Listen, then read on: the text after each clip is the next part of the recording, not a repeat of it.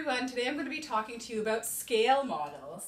Now we would use a scale model to manage large units of measurement. So in your book you're going to be seeing how it works with distances on maps, and that's a very common place to see a scale model. So for example, a map or an atlas, you would see a scale model being used, and the reason being is that usually those kind of distances between cities, for example, are much too large to be able to shrink to show on a map in real life, a real life example of those kilometers. So what we would be doing is we would be using a scale model to shrink it down a little bit for us to be able to see in our hands on a map or in a book, and then using the key of our scale model to figure out how much that is in real life. And usually it's just an estimate or an approximate amount.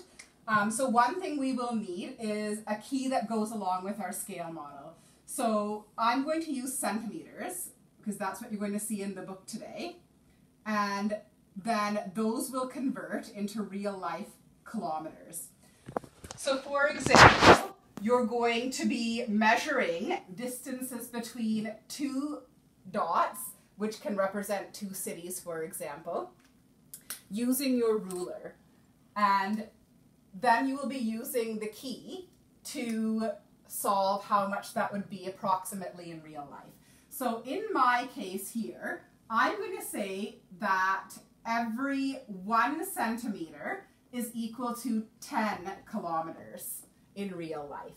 So here I have the distance between Brockville and Ottawa. So I know that in real life it's not this far. I can't reach out and touch Ottawa. So that's where the scale model comes in.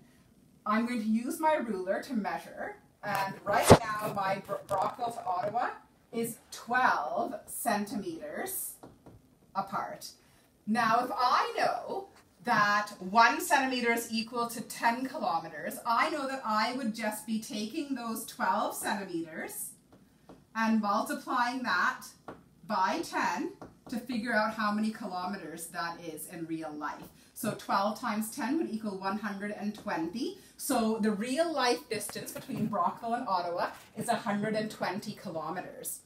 Now, at the same time, if you'd like to, if you're going to be plotting the map and you want to show how much 120 kilometers would be in centimeters, you just use your fact family and do that backwards. So if you're trying to create a distance of 120 kilometers, then you would use division and divide it by 10 using the key to find out that you would need to draw your line 12 centimeters long. So your scale model can work in both ways.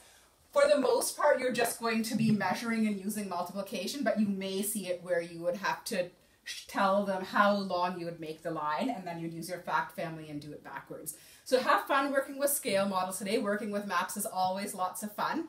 See you next time.